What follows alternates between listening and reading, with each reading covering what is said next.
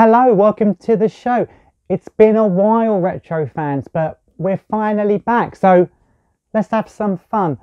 I'm hoping today this is a bit of a special episode. I've got some really good news actually that I'm really looking forward to sharing, and I did mean to make a video about this when the news came about more recently, but I've only just got a chance to do it now. So hopefully you can see lots of odd Sega games here at the back. This is the Sega 6th Generation Tower. What on earth's the Sega 6th Generation Tower? Well, for the last year or so, I've been going out of my way to collect every single Sega game that was released in the UK and mostly Europe for the 6th generation of consoles. What does that actually mean? So we've got a full Dreamcast PAL set. We've got every single Sega game released for the PS2, Xbox and GameCube, which you can see floating around. The reason for all these ones at the front is this is a lot of my Sonic team stuff which goes on the Sonic wall. So normally this wouldn't all be here. There'll be a picture flashing up hopefully of what it all looks like. But yes, I did it. So this is the Sega 6th Generation Tower. I really love it. I'm really impressed. I've never had a full set before.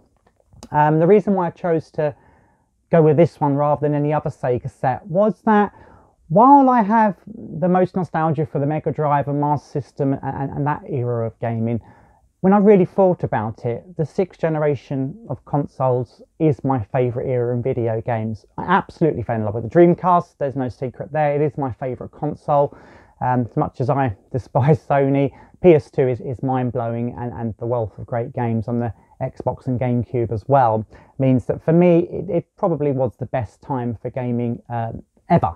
I know everyone will disagree, plenty of people have their own opinions, but that's why I went for this. And I had lots of it already. I had loads of Dreamcast games, I had loads of the Xbox and GameCube and PlayStation 2 games, so it just kind of made sense. I won a raffle on one of the Facebook groups and it had about 45 Dreamcast games or something, and when I sort of put that with what I already had, I was already about halfway to the whole collection, so I just thought let's go for it. And I did it all in a year. I set myself a year target. It was a lot of trading.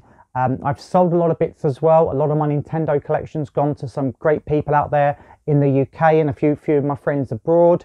I've had lots of the Nintendo stuff, so I don't mind about that because it was stuff that just sat on a shelf, and while I liked it, it wasn't really something I was ever using. So I've cleared a lot of space and I've replaced it with the Sega 6th Gen Tower. I never really had any intention to ever do a full set, but when I started doing it, I got really into it. It gets very addictive very quickly, and when you start seeing things come up on groups like bundles or on eBay or some good deal, you want to kind of jump at it.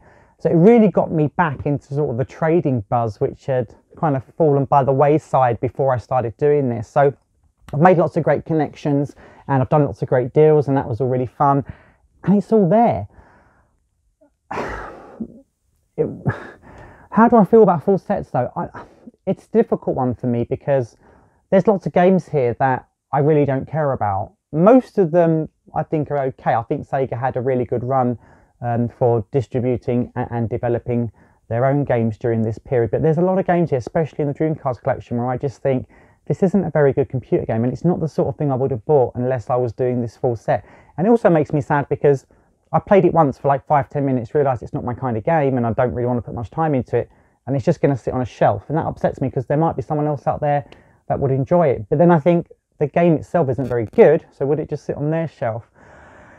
So I'm still not convinced about full sets. I prefer doing it the way I've done it, which is getting, say if someone was like I don't know, an Activision fan or was a Capcom fan, like getting all of the games for that particular company, because you'll probably like it. Like, oh, I obviously love Sega, that's why I've gone for all the Sega games. I think for me then it gives me a lot more games I want to play, but then the difference to that is the Dreamcast full set, which has lots of other company games obviously that I don't really wish to play. So I'm in two minds about whether or not it was a good venture. I'm enjoying it though. I love looking at it. I love playing all the games. It's actually given me a few Dreamcast games and a few PlayStation 2 games that I probably may not have got to at any point. So I'm glad to have had that experience.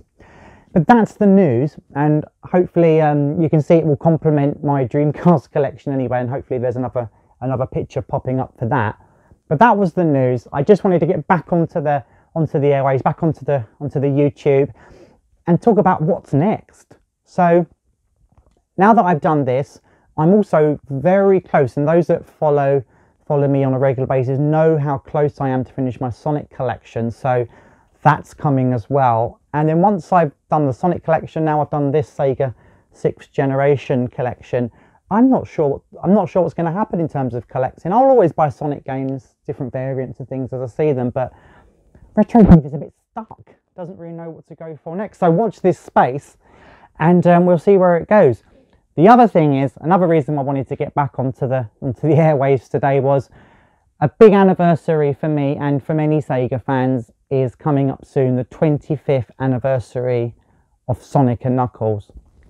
Like, it is my favourite console game, it's my favourite Sega game, it's the best Sonic game, well, in my opinion, and hopefully it's going to be a big celebration. I'm putting together lots of content at the moment.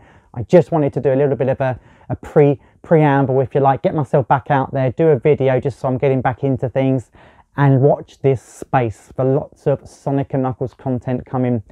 It's the 18th of October this year, so a couple of Fridays time, not this Friday, the next Friday. So hopefully big celebrations.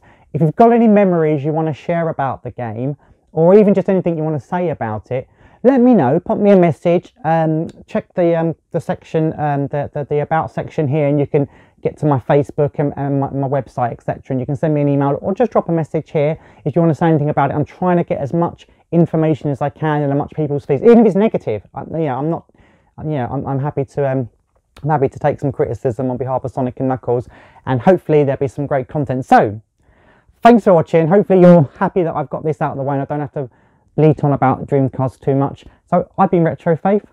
Thanks for watching. It's great to be back. Keep it retro.